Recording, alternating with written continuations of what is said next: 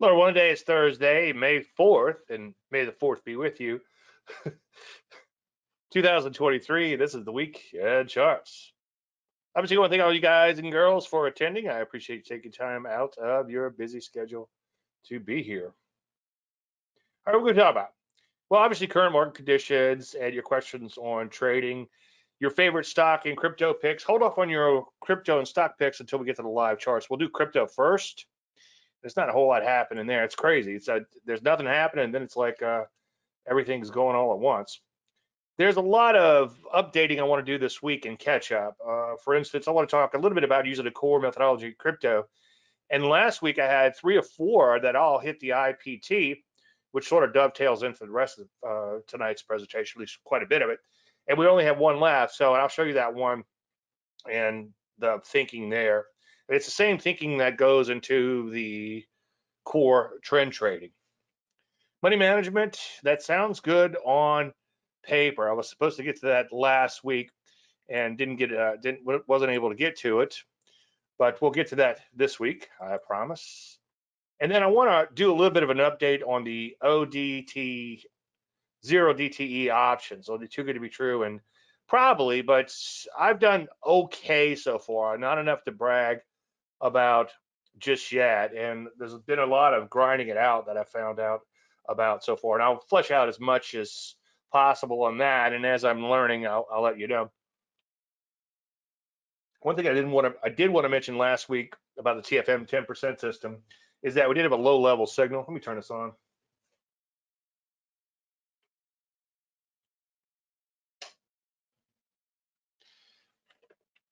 And sometimes the low level signals can lead to a whipsaw. They get you in early, but they can also lead to whipsaw. Now, that'll make sense in a second, too. This is Claims Creed. As you know, you can lose money trading Ours. All to summing up, all predictions are about the future. And a lot of stuff could happen between now and then. That's from my buddy, Greg Morris. All right. So last week, I talked about how markets are markets. And I've been using the core methodology lately in crypto. Now, sometimes when the markets are really going, and as I often say, we go from 1999 to 2000 and then back to 1999 again in crypto. Everything seems to take off, and then the markets just all kind of implode or chop sideways, and then they take off again. So it's kind of cool. You have to stay on your toes, though. You have to continue to do your analysis every day, whether or not it brings anything or whether or not you can set up from. Kind of like the core methodology lately. It's been a lot of work and not much to show for the efforts. Anyway, so last week, and I'm not doing huge trades here, and you can see there's the trades down here. Got in at 2222 or 0.02222, and then flipped out half at 20%. So we had nice Landry light, had a little bit of a pullback here, kind of a shallow pullback. In crypto, where the market like this is really running, I'm not going to split hairs and look for the ideal perfect setup like I have been doing quite a bit in stocks, because lately at least, because the market just really hasn't been fantastic. So if you're newer to trading, I'd suggest something like a Landry light pullback in these, and I think that you do fairly well with just that. But anyway, fairly shallow pullback. Entry was here, 20% IPT was here. And then last week I wrote the next big thing, question mark. And the stop has been brought to break even, which is the same as the entry. So I'm free rolling on this one. And I hate to use the word hope, but hopefully we'll be with it for a long, long time. So it hasn't really turned into the next big thing just yet, but I am free rolling. And one of the underlying themes tonight is that free rolling is the secret to success. That means taking those partial profits out, getting that stop to break even or better, and then trailing that stop higher over time. Now, getting back to the zero DTE options, they're kind of cool, and I was trying to find a name for white elephant or something that seems too good to be true, and I haven't come up with that just yet. Now, one thing I did learn is they're stupid expensive on Fed days, because I was thinking, hey, what if I came in and put in some kind of strangle or something, which I'll mention a little bit in just a second. But what if I put a strangle, meaning buy some puts and buy some calls, and then put 2-time orders in, and then try to catch possibly both sides of the market. And I got my answer pretty quickly when I got to my office, pulled up my screens, and once the market opened, the options were trading in the HVs closing in on 60. And what's interesting is after the Fed announcement, I'm sorry, the IVs shot up to like 75 and 77. They were just absolutely ridiculous. So implied volatilities can get really, really high on these things. Now, last week I talked a little bit about one of my strategies, and it's something I really hadn't fleshed out other than watch the market. And if you have like a big race to the finish, meaning that it just kind of goes straight in one direction, kind of on a route, and that only happens in the last 10 minutes a day, maybe even the last 5 minutes, and sometimes the last 2 minutes or 1 minute thing. And it's kind of a, I hate to use the word scalping strategy because I'm not a huge scalper, but it's kind of like a scalping type of strategy. And I found out really quickly that you can't do it in E-mini options because you can't buy them. You can only buy them about 15 minutes before the close. Anything later than 15 minutes or closer to the close in 15 minutes, you can't buy the options, at least from my experience. But I did put on some puts on the XSP the other day, as mentioned in last week of charts, and just let them expire without touching them just to see what would happen. I did this late today, more for an experiment than an actual trade. But I did get debited the difference between 417 and 479. So whatever that difference was times 3 was 60 something dollars or whatever. It did get debited to my account. So I did confirm that they're cash settled. I mean, I read that they're cash settled, but I wanted to actually see for myself. It's something like the E-minis. If you're long, let's say you're long, well, this is a good case right here. Let's say you're short at 4,100, or you have puts at 4,100, and the market closes below 4,100. You're profitable, but you're going to get delivered some short E-minis. Okay. Same thing goes for stock. If you're in the money on a stock, this cash settlement is really cool because you don't have to worry about shutting all this stuff down at the end of the day, especially if it's in the money or near the money and getting ready to go into the money.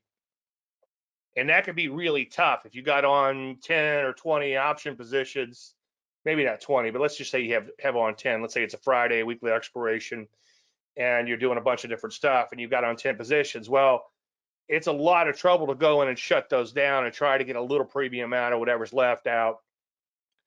But if you're in the money a little bit or at the money or just out of the money, just let the chips fall where they may and see what happens. In the past, what I do, and I probably still will do this sometimes, especially something like Lab D, Lab U, and Succes, is I'll actually exercise and then put in a trailing stop or a market on close order after I exercise. Now, just like any other thing, you really should look to free roll with these. At least that's my strategy for now. If I could get twice what I paid for an option, now obviously you got to go out the money a little bit on that. And what I'm looking for is a gamma play. Gamma is ready to change the delta, and that all changes really, really quickly because you've got an out of money option that's not worth much. All of a sudden, it doubles in value, and that's what the option players call gamma get you, because you don't want to sell gamma because it's a very, very, very dangerous thing to do. Anyway, slightly out of the money options, you can put in an IPT at 2x and maybe a little bit further out of the money too. You can put an IPT at 2x for half of the position for a free roll, and sometimes noise alone pays for your position.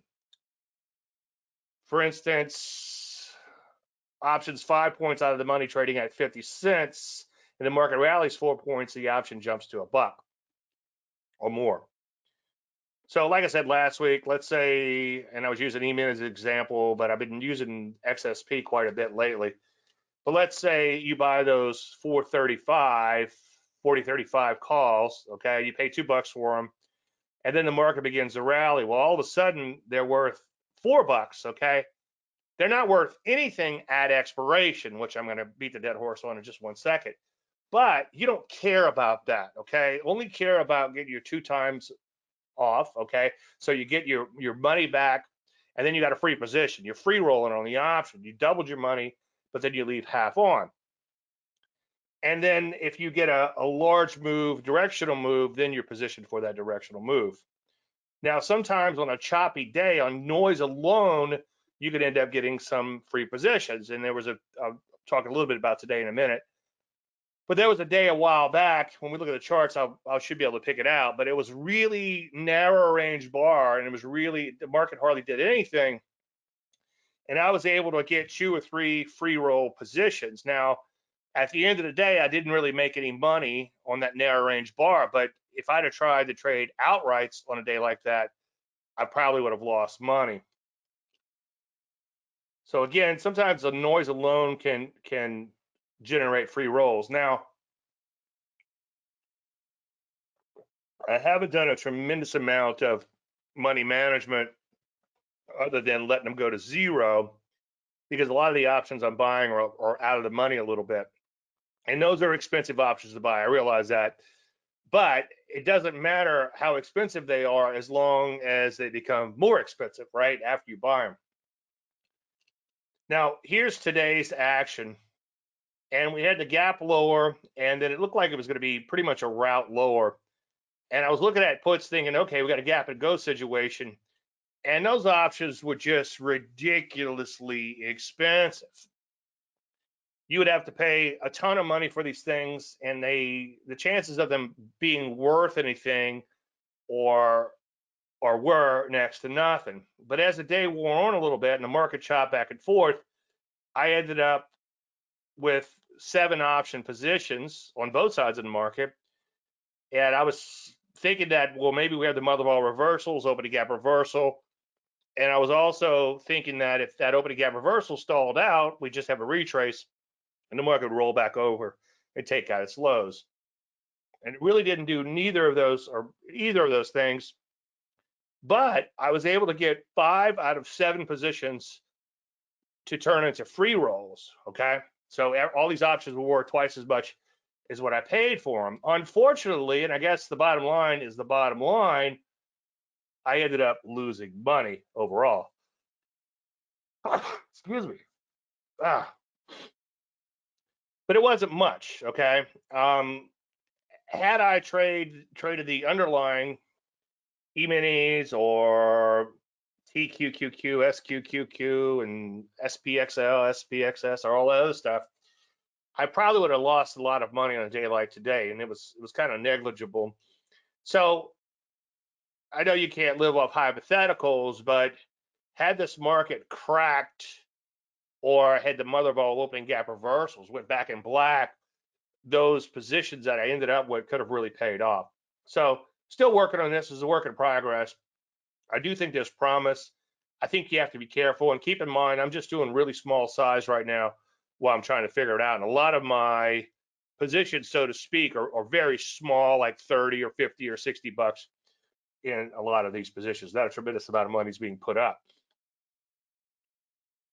Now, a couple of things. Sometimes you might have to fade the market a little bit with these things. You definitely, with all options, you really have to anticipate the movements a little bit more. So that's the problem with options is you really have to anticipate the move if you're going to try to catch that gamma play, because otherwise, by the time the move begins to happen, it becomes too late. So a very complex way to trade. I don't want to make this sound easier than it is because it does have some issues. Again, the free rolling has been pretty cool, although it hadn't paid. The only day it paid off was a couple days ago when they had that kind of that route lower. It worked out pretty good.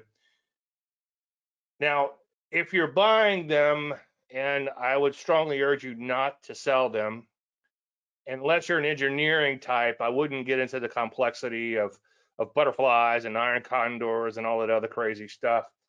I'm just kind of position trading here, looking to capture an expansion in volatility. So when you do buy options, purchase options, remember and never forget, I should say, you're long volatility. So if the volatility comes off the market, the option prices are going to come down in price too.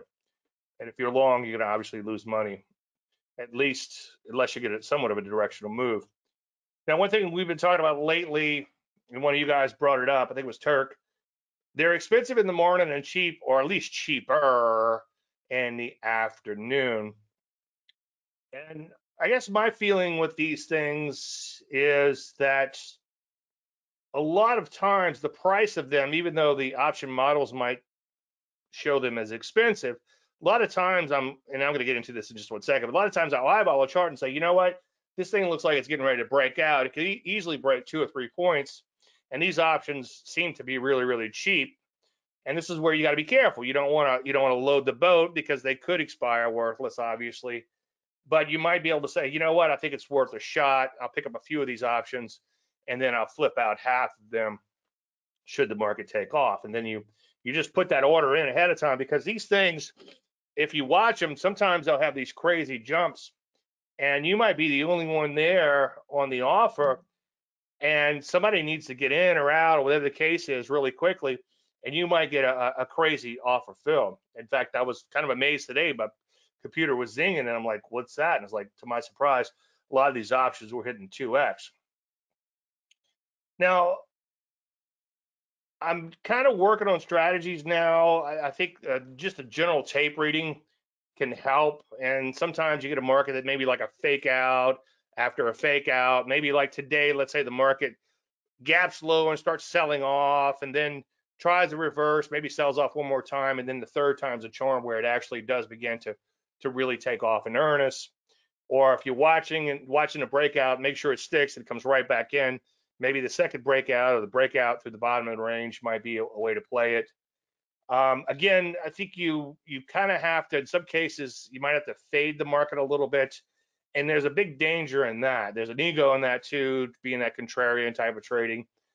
At the least, you do need to anticipate them. And I would encourage you to do directional plays and not just buy way out of the money options because the market is cheap. Now, if you're, let me talk out of both sides of my mouth. Like today, we had a potential opening gap reversal because the market kind of found its low, and the market begins to rally a little bit off its lows.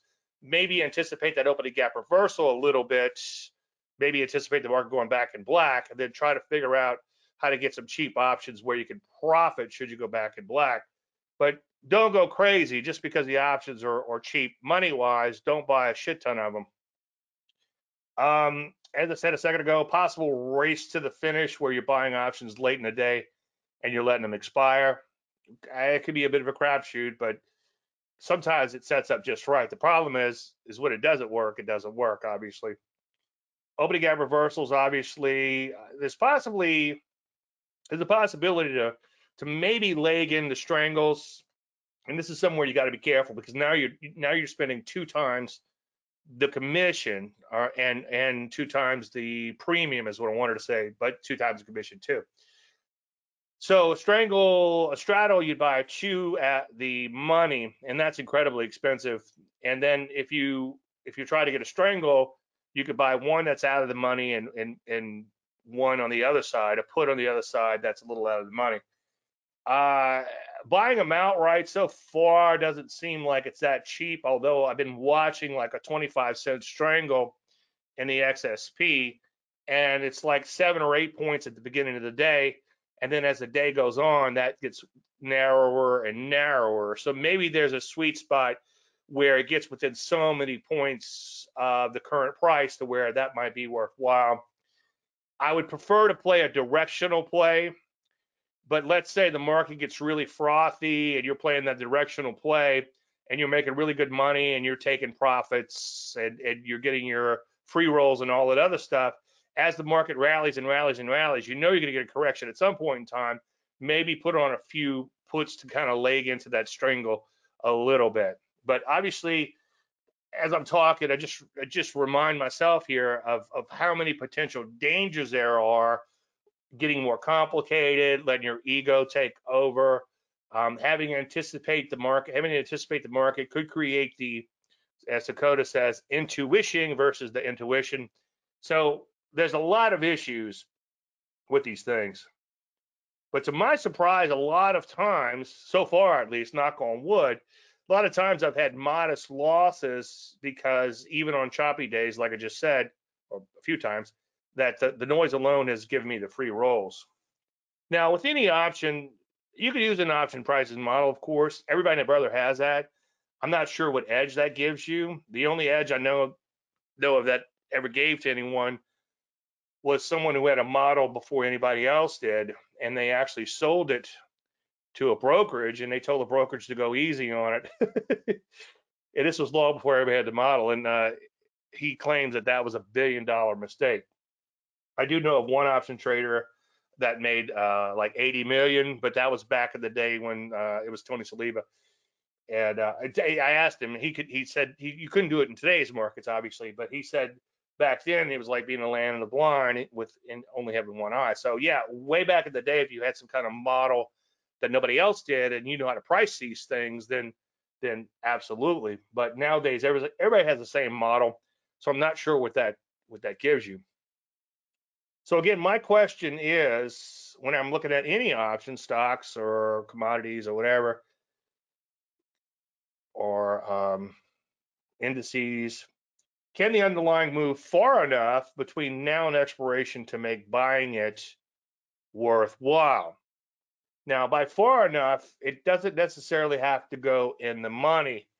Like I said earlier, you could buy a slightly out of the money or even way out of the money option, and that could easily double in price. And that's why you don't want to short those things, even though it might be tempting.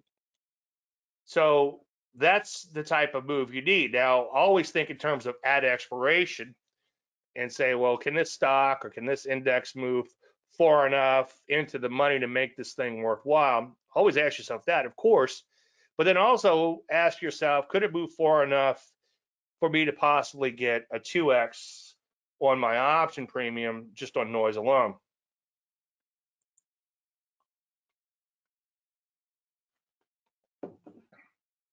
Now, IV might help on a relative basis, and I'm starting to watch IV. That's implied volatility. And implied volatility, let's say you've got a market that has an HV of 20, historical volatility. So that's statistical volatility. It's a mathematical equation.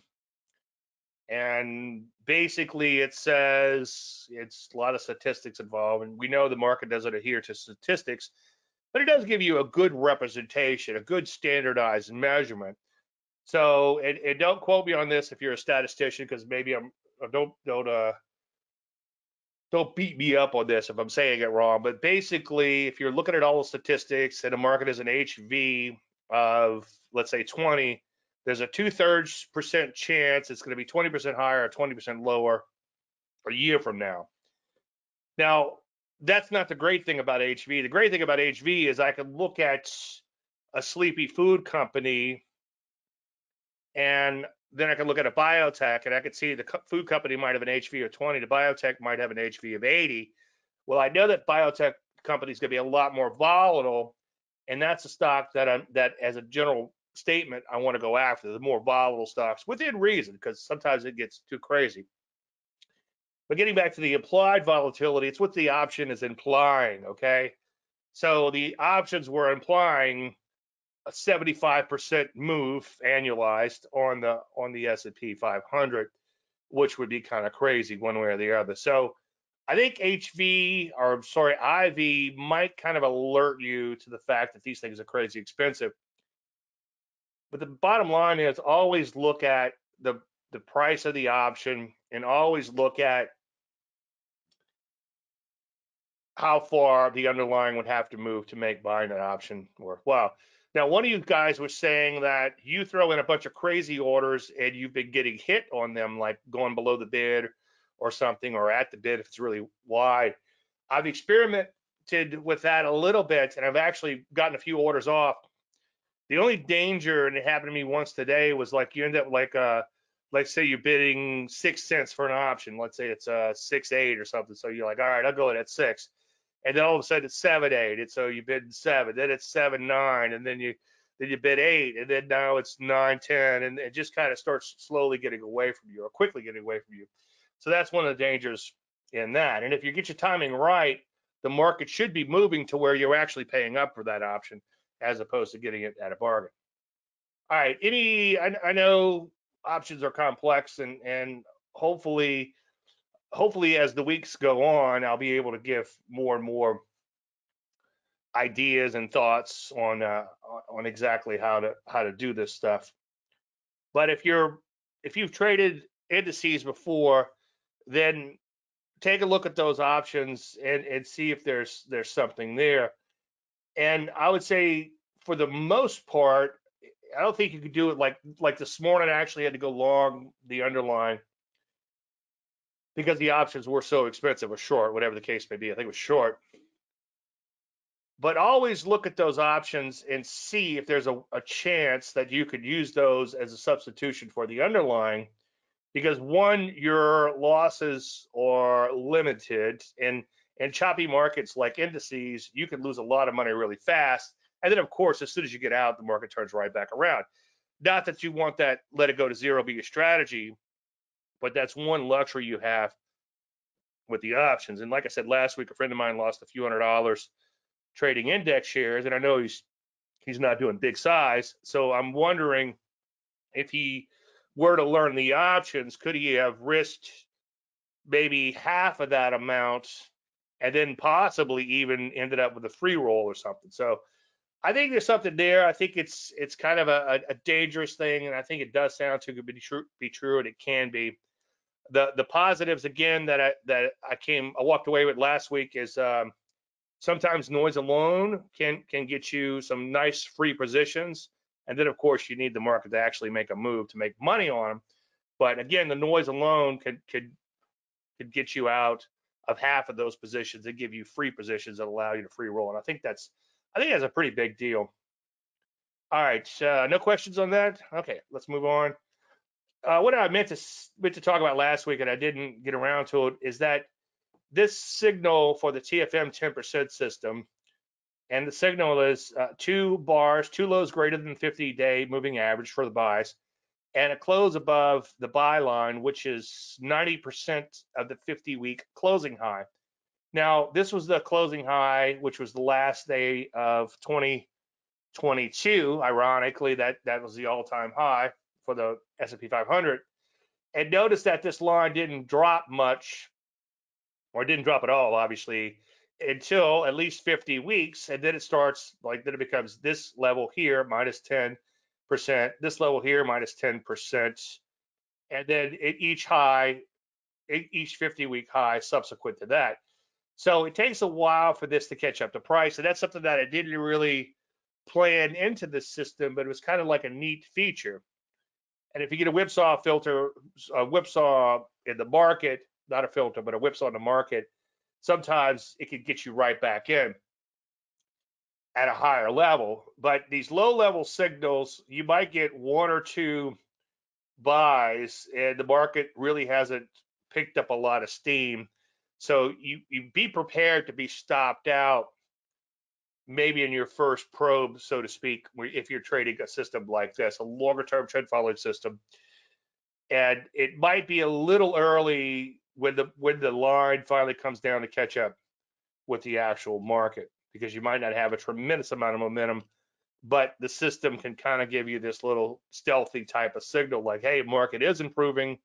We're back above that 50-week simple moving average. We got Landry light, and we're within 10% of the old highs. It doesn't look and feel like it right now, though. Isn't that kind of a weird thing? And the doom and the gloom, and you can cut it with a knife. It's so bad. But sometimes that's when you have your best rallies, when the market and the news is just absolutely horrible. The market shrugs it off and looks ahead. I mean, when it looked like we're going to all die from COVID, what did the market do? It bottomed out and went straight back up. Anyway, a close above the buy line or within 10% of the 50-week closing high. 2 bars of Landry light. The sell side, just real quick, simple. A close below the buy line, which is 10% or more away from the 50-week moving average, and a close below the 50-week moving average. That's it. So sell signals are a little less stringent. Hey, if you're watching this on YouTube, like it. And if you don't like it, go have no fun somewhere else. Subscribe to the channel while you're there. My YouTube is at Dave Landry. And become a gold member of DaveLandry.com, and become a service member too while you're at it. And with the service, you get a daily service from me. And you can see the archives of that at davelandry.com/archives if you want to look at all those. But with the gold membership, you get trading courses, and preview courses are unlocked over time. And then as I was saying earlier today, you guys, if I don't respond to everything, it doesn't mean that I haven't read it. So I do lurk all day in Facebook, and we got a good group of traders. Facebook is free, but you do have to be at least a gold member of my website. All right. Speaking of Facebook, every week I solicit questions for this presentation. And this is one that Brian asked. Some methodologies move the stop to break even at 1 times risk, but don't take half profits until 2 times the risk is achieved. Have you modeled this? And I said I modeled everything. I've tried everything on the sun. I think it'd be easier to kind of back into this answer by talking a little bit about my money management. And also,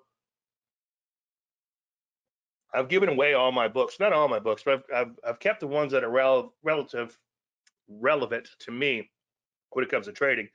And I'm pretty sure I gave away the book that Brian was talking about. So if you could find that in the book, and I don't want to beat him up just in case it's something that I want to make it look like I don't believe in what he's saying. But if you can find the book, let me know so we'll make sure we're looking at the same thing. But anyway, let me talk a little bit about my money management, and then let's kind of work into 2 times 2x or 2 risk for the initial profit target. Anyway, so let's say we got a little generic pullback, TFM stuff, okay? We're going to enter at the red line, and we're going to stop out at, we're going to enter at the green line and stop out at the red line, okay? So obviously, if you take the entry minus the stop, and those are the only 2 numbers you have to determine, by the way, when you're trading a stock is where you're going to enter, and you want to enter above the market to make sure you don't get triggered on noise alone, right? And then your stop needs to be far enough away outside of normal noise. And again, there's a lot of ways to determine the stop that we talked about quite a bit. Look at my YouTube channel for that, or go through the money management course at the back of the website.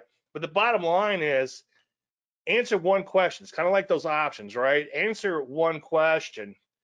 Where, as a trend follower, would I be obviously wrong? Okay, let's say you're trading a first pullback after a base breakout, and you trigger in, and then the stock goes back into the base. Well, you're wrong. So your stop needs to be somewhere inside that base. Okay, you don't want to let it take out the complete base and have it, way down at some ridiculously low level.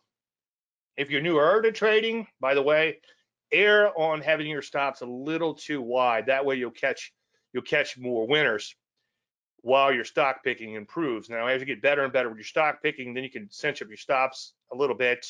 You might have a pattern like a wide range bar TKO where your stop is defined and you put it at the bottom of the bar, and then your entry is right above the top of the bar. So all that's defined. You can trade it in a textbook type of manner. But anyway, before I digress too far, so that's our risk, okay? So let's say our risk is 1R. Well, if we broadcast that up, we automatically have our IPT. By the way, if you're a member of davelandry.com, just go to members resources and you can download a spreadsheet there, which if you put in your entry and your stop, it's going to calculate the number of shares and then your initial profit target and everything else. So when that initial profit target is hit, we take off half of the position at 1R, okay? And we'll get to the 2R and all of this stuff in a minute. And our stop is immediately brought up to break even. Now, we do trail a stop as the position moves in our favor. And then if it hits intraday, we jump that stop intraday. We never move a stop intraday unless the IPT is hit. Then we bring it all the way to break even, okay? So we only change stops nightly. Each night I look at the stock or whatever. If it's making new highs, then we bump the stop up a little bit, okay? If it didn't do anything, we'll leave the stop where it is. But when you hit the IPT, you bring it up immediately. Now, I did have a client that would not move his stop, and we're going to talk about the 2R thing in just 1 second, but he didn't move his stop until the initial profit target was hit. There's a Forex account. I think my Forex account is locked up. I haven't used it in so long, but if memory serves, at least through one platform, that's how the trailing stops work there. They don't trail on a one-for-one basis until or unless the initial, whatever that stop was, distance happens. So if it's 50 pips or whatever, then the market would have to rally 50 pips before that stop kicked in. So we're not trailing the stop intraday, okay, unless, of course, you hit that IPT and you're trying to squeeze a little bit more out of it before taking those initial profit targets off. That's one way to kind of tweak the methodology a little bit. And not that we're looking to beat the methodology, but kind of improve upon it. It's like, okay, well, market, let's say we're looking for 5 points and the market gaps open, we got 7 points, and then it looks like it's going to keep on going. And we got 8 points, 9 points. Well, we might put in like a 2-point trailing stop at some point during the day and squeeze out 7 or 8 or 9 points when we're only looking for 5. So that might be a case where you use an automated trailing stop. But in general, just the general management of a position, we don't move the stops intraday unless the IPT is hit. Now, 3 things will happen with this form of money management. And by the way, not enough time to get into tonight, but I've been asked before, is my money management psychological or statistical? And the answer is yes. The psychological part of it, 2 things. One, you get that Maslow's instant gratification that we're all so used to if the position moves in your favor and you hit that IPT. And then 2, you go a little further up that ladder. I know freshman psychology reared its ugly head, but you get a little further up that ladder in self-actualization when you ride out that longer term trend. And also monetarily, that's where the money is. But anyway, a couple things could happen. You get stopped out for either your full risk or maybe a little bit less, like in this case where the stop trailed up a little bit. The second thing can happen is what I call the better than a poke in the eye trade.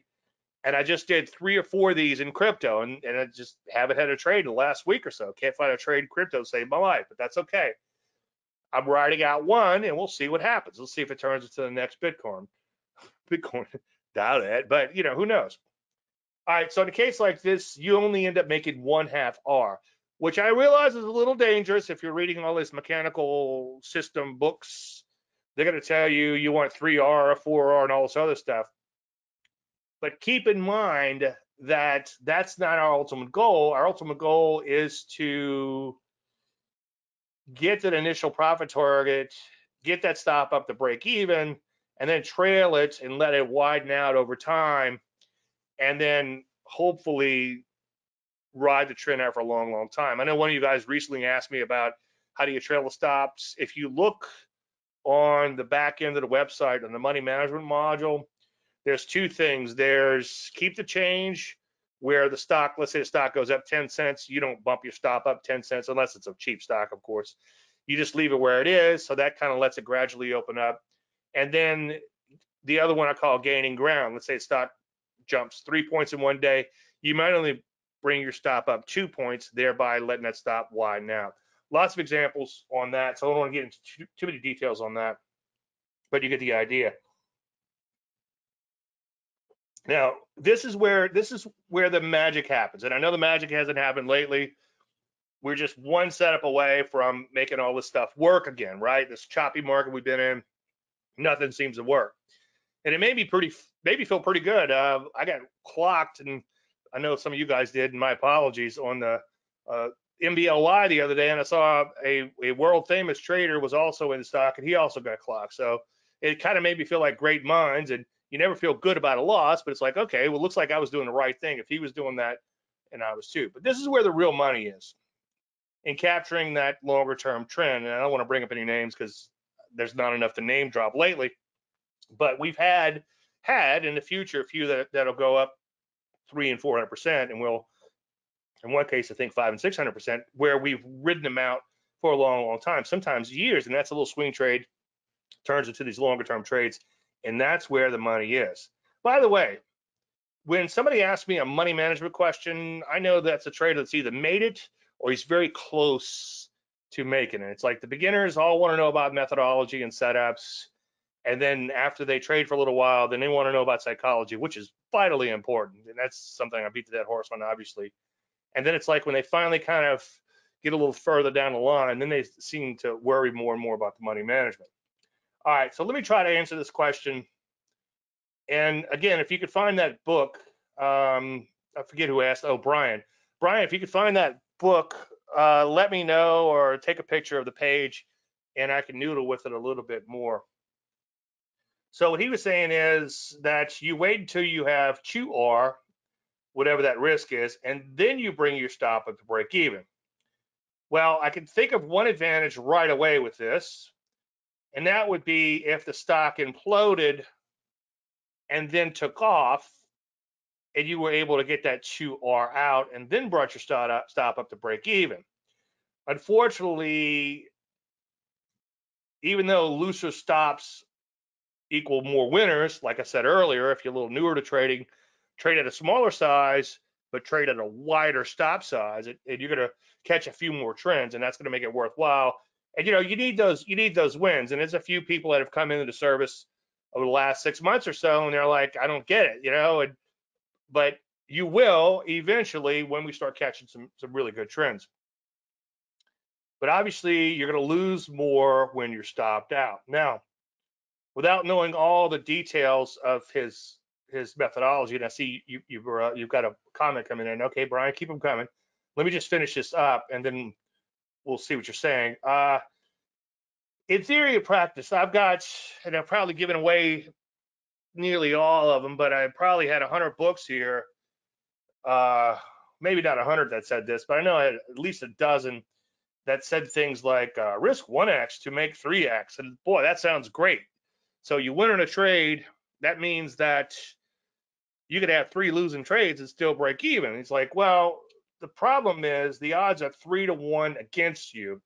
You're 3 times more likely to get stopped out than hit your initial profit target. So getting back to what Brian was asking about, there's a 2 to 1 that you're not going to make 2 to 1, if that makes sense, because he's only going to raise his stop once he gets to 2 to 1. The 1 to 1, even though the system developers think that it has a negative expectancy, what they can't factor in is how much that outlier is worth. And I know I make the outlier sound a little too elusive at times, but they come along just at the right time and you knock it out the park just at the right time. And that's the hard part about trend following. And I've done several pieces of this in presentations before, but I'd like to someday do a presentation on why trend following is so hard, but it's the only way to make money. And that's something I preach all the time. You have to capture a trend to make money. It's the only way to make money trading. And a lot of people have a hard time wrapping their head around it. And so it's like, well, if you buy here, you have to sell here to make money, right? It's like, why not be a trend follower all the time? So again, if you're doing like a 1x risk to 3x reward, the odds are 3 to 1 against you. All right, Brian says this. Actually, they brought the stop to break even at 1R, but did not take profits until 2R. Okay, I might have to noodle with that a little bit, but let me think off the top of my head. They brought the stop to break even at 1R, okay, but did not take profits until 2R. Well, in trading, there's always a trade-off. Now, did they take 100% profits at 2R, or did they take half profits at 2R, okay?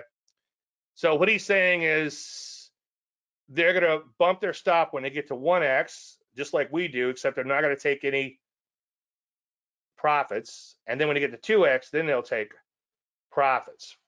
Well, it's just the same. You're going to make more. Here's the thing too. And psychologically, this could be really difficult too. Let's say your 2x is right here, and let's say you're here and you get almost to right there, and then you roll right back over. Now that does happen at 1x or 1R. Let's call it R. Okay, it does happen at 1R. sometimes, okay, and that's why we use a little discretion sometimes to get out a little bit early. But it's twice as likely to happen. It's twice as likely not to ever get to the 2R as it is to get to the 1R. Okay, does that make sense? So if you're looking for a 2R move, that's going to happen half as much as a 1R move, and that's just statistics and noise alone. So yeah, let me noodle with that. They brought the stop to break even at 1R, but did not take profits at 2R. Yeah, I think I've probably fleshed it out. Let's say I think they were taking all profits at 2 or 3R, depending on how they plan the trade. Yeah, that's a problem. I think that the only way to make money management work is that you have to position yourself for unlimited gains. So you're going to have to keep your losses relatively in check. You're going to have to limit your losses. Now, you limit your losses two ways. One, you only put up a small percentage of your account. Two, you become super selective. I've been super selective, and I've still gotten burnt on quite a few stocks, even by being too selective or very selective. I said too selective because somebody told me they thought I was too selective, but then we ended up with a couple of winners and it's a couple of losers. It's like, well, you know what? Maybe I'm not selective enough. I've been just waiting and waiting and waiting, and it's been really grinding you down. But the big winners are just around the corner. And I know I keep saying that, but we're getting there. We're getting closer and closer each day. But again, two ways to limit your losses. One, actually limit them, which you have to do, risk a small percentage of your account. 2% have stopped out is the maximum, work up to that amount. And again, the money, as I'm doing this, I'm thinking of all the stuff that's in the money management module. There's a lot of stuff in there. So go in and watch it if you can't sleep at night. But it's good stuff. And like I said, once you start becoming an actual successful and profitable trader, you become more and more obsessed with the money management and of course the psychology too. But you want to have relatively limited losses, garbage in, garbage out, and limit the amount you're trading. Okay. And then you have to have the potential for unlimited gains, because every now and then you're going to get whacked for more than you intended. That's one of the few things that I can guarantee in this business. So you're going to have to position yourself for the occasional home run to pay for it all. Okay. Now, if you do just the opposite, that is a recipe for disaster. People ask me how accurate I am. My accuracy can often be abysmal, but that doesn't bother me. Now, true, after a few losses, I'm ready for a win, like anybody would be. But I know that that occasional win is going to make it all worthwhile.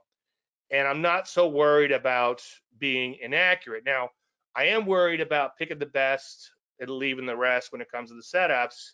But once I do that, let's just see how it works out, provided we get an entry, right? And follow the money management. And if you get stopped out, you get stopped out. You have to learn to live with your decision. As long as I'm doing all those things, I know that eventually, especially if I'm super selective when conditions are less than ideal, like now and like they have been for months, then I'm going to catch those occasional winners. Now, if you do just the opposite, well, before we get to that, just real quick, when I did a lot of mechanical testing back in the day, I discovered, and the numbers are somewhere around here, but I'm sure they're fairly accurate. You're going to be wrong, just round numbers, about 70% of the time as a pure trend follower. Okay, like if you're doing something like the turtles or whatever, you're going to be wrong about 70% of the time, and you're only going to catch a good trend about 30% of the time. So it does have this negative aspect to it. And by the way, when you lose money emotionally, it's twice the neurological impact. Some people say 2.5. I've seen 10, but I'd say it's probably between 2 and 3 or whatever. But it has 2 or 3 times the emotional impact as when you make a gain. And that's what causes gamblers ruin. They keep trying to get back, get back, get back. And as they get further in the hole, both monetarily and mentally, it becomes tougher and tougher. Now, I forget, I think it was Eckhart, or it might have been, I'm trying to think of the guy's name. I could see his face, Druckenmiller. One of those guys, and I have all the quotes here. I'll have to find it for next week. But one of them said that what makes you feel good, and I'm pretty sure it was Eckert, what makes you feel good in the markets fails miserably longer term. And what he's talking about is, let's say somebody tells you they have a 90% correct system. Well, what they're doing is they're eating like a bird and shitting like an elephant. So they're saying, okay, we're going to take a half a point profit, but we're going to risk 5 points for that half a point. So you're gonna 90% of the time you're going to get that half a point, but every now and then you get it whacked for 5 points. Okay. And that's the really hard thing. That's like selling options or reversion to the mean trading. And as I've said before, I get more pure reversion to the mean type traders than any other type of methodology that come to me for the trend following. But anyway, recipe for disaster. And I've seen that stuff work, and I've got some 2 drink minimum stories here, but I've seen that stuff work for a long, long time before blowing up. But eventually it's going to blow up. It's like playing Russian roulette with a gun with maybe 100 chambers or maybe even 200 chambers, but there's still a bullet in there, okay? And it still has your name on it. Anyway, I hope I didn't get too morbid with that. All right, any questions or anything on that? Yeah, Brian, if you could find the book. I don't think you were in the group when I gave away all my books. I wonder if it's one of the books I gave away. In fact, yeah, it was on the top shelf. Yeah, that's one of them I unloaded. It just wasn't valuable to me. I wasn't getting anything out of it. When in my old house, I had a guest house, like 1,000 square feet or so, and I have no idea what this office is. Not 1,000 square feet. It's much smaller. I thought it'd be easy to live with a smaller office, but boy, it's hard to down. It's hard to go down. All right, let's take a look at crypto real quick, and then we'll hop into the stock market. So let's see if we could do this. I don't know what time these change over. I see a few are waking up. Sometimes, as I said, you could just pick the ones that are strongest. But right now, it's not that type of market. And that one caught my eye earlier, but it's a little too crazy even by my standards. But if you got something that's been trending for a while and up in clear air, like this one here, for instance, if a lot of other ones, maybe back here would have been better, obviously. But if a lot of pairs are really taking off, sometimes you just buy the ones that are going straight up. And what I do with those is, and this one's got a few long tails, so this wouldn't be a perfect example, but let's say we're playing that relative strength game. If it's at the top of the candle, sometimes, okay, 12 GMT. Can you change that, Jeff? Do you know? This is Trading View for this. So Trading View is the best crypto. That's the only reason I have Trading View. Stock Charts has quite a few, but right now Trading View has the most crypto that I've seen. But anyway, you can sometimes buy the ones that are going straight up into brand new air and then put in like a 20% profit target. Okay, thank you, Jeff. All right, so that's been a mystery for me for a long time. When do these things roll over? So it rolls over at 12 GMT. So I'm at I'm 6 hours behind GMT, I believe. So that makes sense. A roll somewhere around 6 or 7 o'clock my time.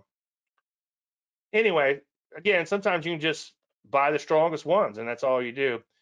And then anything less than a rip roaring bull market, as I showed this week and last week, just buy the ones that are like pulling back, like the C-Web pull back in here. I bought this pullback, and knock on wood, so far so good. It's getting a little bumpy in here, but there's no need to sell it just yet. Let's take a look at Bitcoin. Bitcoin is just having a hard time getting going. Every time I hear someone talk about Bitcoin, especially like on the news or whatever, not that I listen to that much news, but it makes me think that if Bitcoin was a true supply, I think it would be 10 times higher than it is now. I did an article a while back on Bitcoin, and the supply of 21 million max is enough for everyone in Florida to have one, or everybody in California, every other person in California to have one. Okay. So that's the entire supply for the planet, the universe, I guess. So there's a lot of paper Bitcoin out there. And, all these brokerages that go under. It makes you wonder, are they like in Livermore's sense? I've been talking a lot about him in the Trading Simplified shows, but are they bucketing the orders? Okay, so what's the old saying with the crypto? Not your keys, not your coins. So unless you've got a hardware wallet and you have your crypto keys in your hand, then you don't actually own the Bitcoin. Somebody else owns the Bitcoin or whatever the crypto it may be. So that C web I have, by the way, you guys know what these guys do? I have no idea. But I like them. I like it when it goes up. But if you don't have those keys, not your coin. So if I bought some Bitcoin right now on this exchange, whatever exchange this is, KuCoin, then the KuCoin would own my Bitcoin, right? I'd have a right to it. And as long as the broker stays in business, I have a right to it. But do I actually have that actual Bitcoin? And I think there's been some runs before on Bitcoins which have caused some interesting things. And I never got around to it, but someday I might write a story on an article on paper Bitcoin. There's got to be a lot of it out there. It's like gold. I mean, think about gold. I have a pretty small backyard now. I came off of 6 acres. I'm in the city now, but it's probably big enough to fit all the gold in the world, as little as my backyard is. All the gold in the world. Somebody said Olympic-sized swimming pool in one of these presentations. That's viable. That's probably about right. So it's not a whole lot of gold in the entire world when you think about it. Now, as many people who trade gold, there's not enough gold to go around. There's not that much real gold out there with all the derivatives and everything else. So I think Bitcoin has become a victim of that really, really fast. So you really can't confuse the issue with facts. If there was only 21 million, I think it would easily be 10 times, maybe even 20 or 100 times higher than it is. But for some reason, probably because all that paper Bitcoin floating around in derivatives, it's not.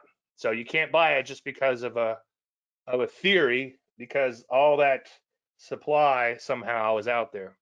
All right, let's shift gears. Let's get into stocks. You guys want to ask about individual stocks? Feel free to do so. Okay, let's take a look at the P's. Obviously, we got whacked a little today off the worst levels. Did find a little support. You can see the moving averages have turned down. The 10 is turned down. 10's a simple, okay? These are the bow tie moving averages. 20 is an exponential, as Greg Morris taught me. As soon as the market crosses below the exponential moving average, it will turn down, which I thought was pretty cool. In this case, the 10 caught up with it too. But if you go in and look, there's times when, like right here, you see we closed below the 10, but the 10 didn't turn down, okay? Because it's dropping off and adding in. It's actually still going up, even though the market started going down. But an exponential moving average, as soon as it crosses below, like right there, if you zoom way in, and certainly you could see it right here a little bit maybe, if you zoom way in, the exponential average will turn down. So that's kind of cool. It's just mathematics. And look, you see this little blip here? Okay, you can see right there, close below both of them, and they both turned down. Guess what? Closed above it, they both turned up. I know I'm a nerd, but that's kind of cool. And by accident, I found the relationship between the 10 simple and the 20 and 30. Sometimes it makes these beautiful little bow ties, and that can be especially useful when the market's coming off all-time highs, like way back here, or if it's coming off of major lows. Okay, let's take a look at bonds since we're down here. Bonds are kind of all over the place. That would be the high of the range, obviously. Down here would be the bottom, shorter term range right here. At least they're not way down here anymore, but I sure would like to see them break out and not look back for a while. The dollar's kind of all over the place, and now it's generally weak. I wouldn't rush out and buy or sell it at this point in time. Let's take a look at like a weekly chart. On a weekly chart, you can see it still looks pretty ugly. Bow ties are in downtrend, proper order. Let's take a look at the quack. I hadn't called it that in a while. Notice you have multiple peaks right here and a little further back. We just got thwarted at those. Same thing happened to the P's. So I know I shouldn't say hope, but hopefully we'll take those out with a little bit of vigor after a little bit of faking out in here. We did close below the, okay, Rick, we'll get to those. We did close below the 30 EMA. Nothing magical about that. One or two big up days at these levels would fix this problem, but obviously that has to happen. The Russell 2000, as I've been saying ad nauseum, kind of looks like a complex head and shoulders bottom, which means you have multiple heads and multiple shoulders, and maybe a head and shoulders within a head and shoulders, right? You got a head and shoulders here. I'm just kind of noticing within this bigger picture, head and shoulders. So just because it's bottoming doesn't mean we want to rush out and buy it. The bottom could take a long time. It might come down here and retest its lows before it's finished doing its thing. So Russell has been a bit of a bummer in here. Gold, the commodity, is right at or almost at all-time highs, at least vis-a-vis the GLD. I don't know where we are historically. I'll have to look at a spot gold chart. If somebody knows, let me know off the top of the head. I didn't think to look at spot before I went live. Energy is a bit of a bummer. You can see getting ready to bow tie to the downside or have bow tie to the downside. They failed to get out of this range, and now they're breaking down out of the range again. So maybe we'll start seeing some shorts setting up here fairly soon. Now, gold's doing really well and silver's doing really well. We'll take a look at that in just 1 second, the silver that is. But metals and mining have kind of rolled back over again. We've got downtrend proper order into bow ties, and then we also have falling tops. Now, again, a few big up days would change that, but obviously that has to happen. Foods are right at these all-time highs, which is interesting, but there's not a whole lot to get excited about in the foods. The HV there could be really low. Banks were a bit of a bummer because I wanted to short the snot out of them, but they just started chopping and chopping and chopping, going higher and higher and higher and higher and higher. And then they finally rolled over. So that's a bit of a bummer. But the bank's not looking so hot, obviously, in here. Financials are getting dragged down a little too. As you can see, gap lower today, a little follow through the downside. Bow ties, you guessed it, downtrend, proper order, or close to it. Insurance and other financials are getting whacked with it too. Insurance, bit of a bummer. Almost made it to all-time highs. And then look at that. Nope, got thwarted right there. Drugs have been doing pretty good. They're kind of hanging in here. Any additional weakness would be concerning because it would put us down below this recent peak in here. But so far, so good, hanging in there. Biotech in general seems to be improving. It's a little wide and loose and all over the place, but as you can see, bow ties in uptrend proper order. A couple of days of Landry light above the 30 EMA and the 20 EMA. Not too far from these recent peaks in here, but you know routine, 1 day at a time. Just curious, your meta stock bow tie template uses candlesticks, switch preference. I like using candles on my intraday stuff. Spot goal is 2050. Where is that historically, Jeff? Is that I don't always keep those levels in my head. Certain markets like the P's, I usually know where they are. So something like gold, I'm not so sure. What were we just talking about? Golds. I lost my train of thought. Anyway, health services have been doing pretty good. Came back in, as you can see, in here.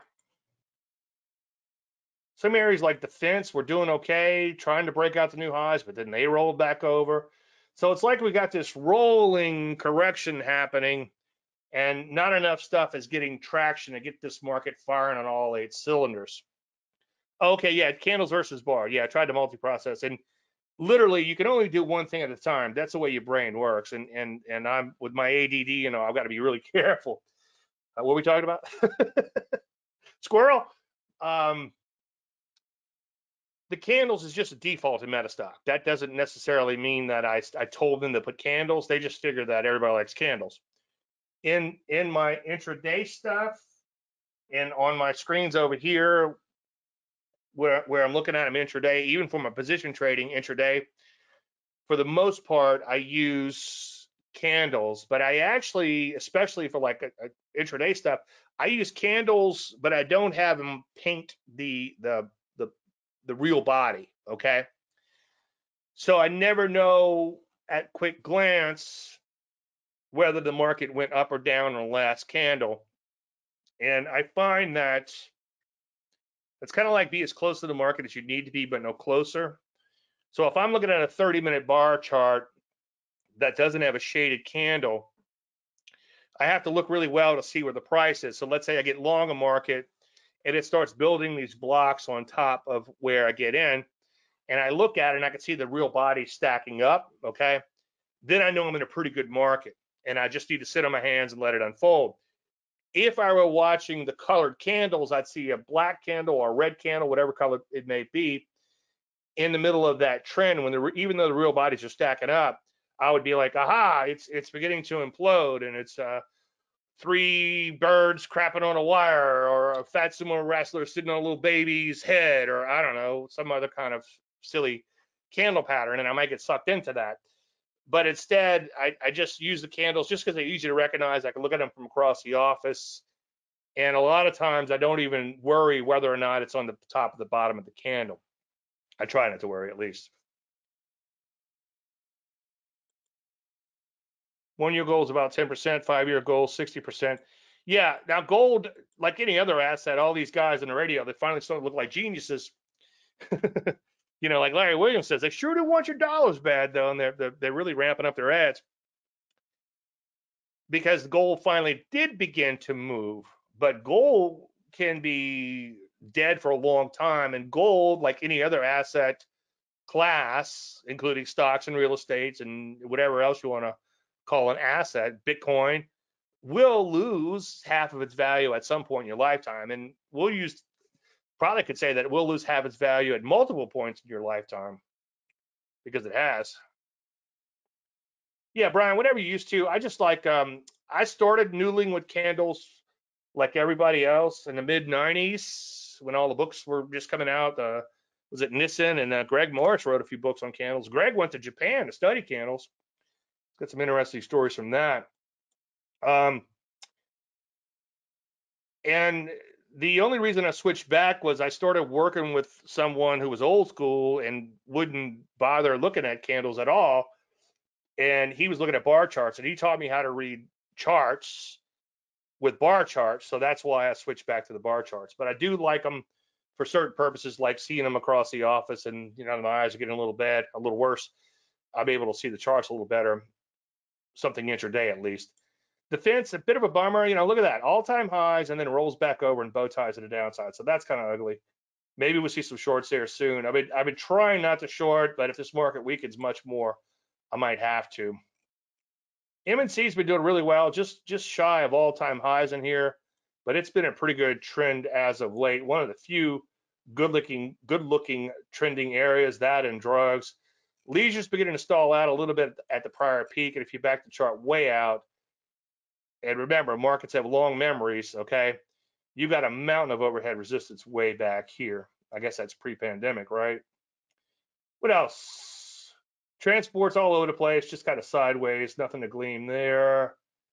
If I could find them, there they are. Just kind of wide and loose and all over the place, so not much excitement there.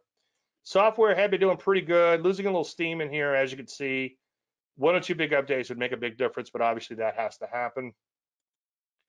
Semiconductors, one of my favorite areas to watch, is a bit of a bummer, which bums me out.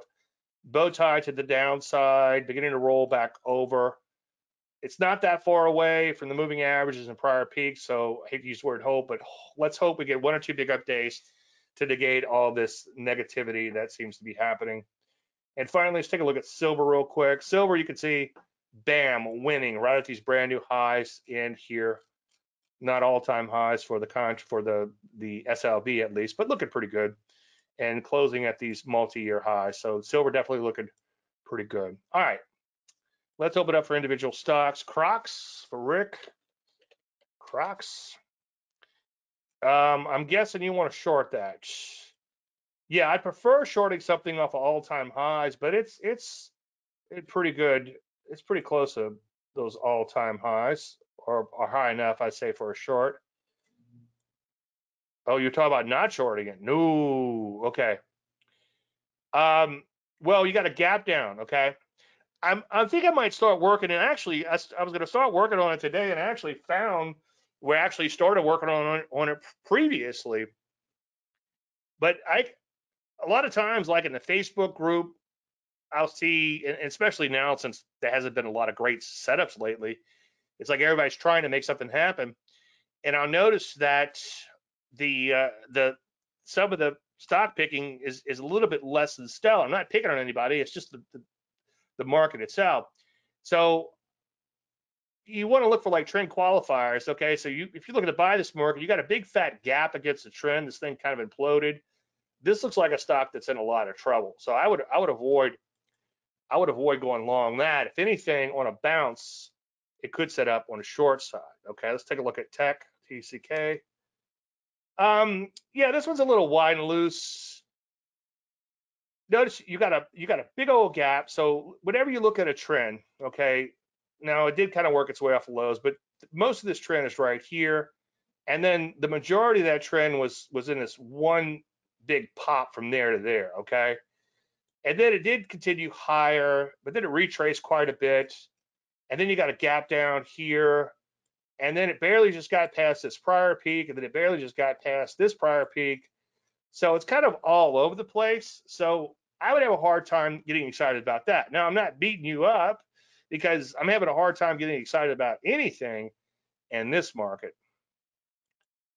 And I guess I could show it. But the only good looking stock off the top of my head, all kidding aside, I like Riot. We're long Riot, but SYM, which we got long today, looks pretty good. I mean, it's one of the few really good looking stocks out there. Let's see if we can get rid of the bow ties real quick.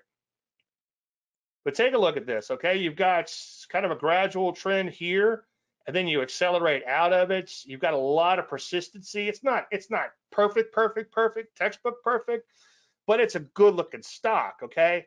So show me acceleration, show me persistency, show me a pullback that's deep enough, show me a stock that's in clear air and doesn't have any overhead supply, and then I'll make a list of all these things as time allows. And I think even though it took me 14 hours to go through the stock selection course to complete it or to film it or whatever, it probably took me 2, 3, 4 weeks of filming. But anyway, it was 14 hours of tape. I think 90% of that can probably be explained in like one sheet, like a cheat sheet. So I need to work on that cheat sheet. But everything I just said is going to go in that cheat sheet, I can promise. And look on Facebook, look at some of the stock picks. And again, not to pick on anybody, but look at some of the stock picks. And it's like, okay, what's the HV? Okay, yeah, it's a good looking stock, but the HV is 17 or 20 or pretty low or something. Look at the overhead supply. You back the chart out just another month or two, and you got a big old wad of overhead supply. So that's just two things right there. You got gaps against the trend on some of these setups and all those other little things. So I think that, again, 90% of it could be condensed into one piece of paper, and you just need the other 13 and a half hours to learn the nuances. All right, any more individual issues you guys want to take a look at? I think I got spot gold in here.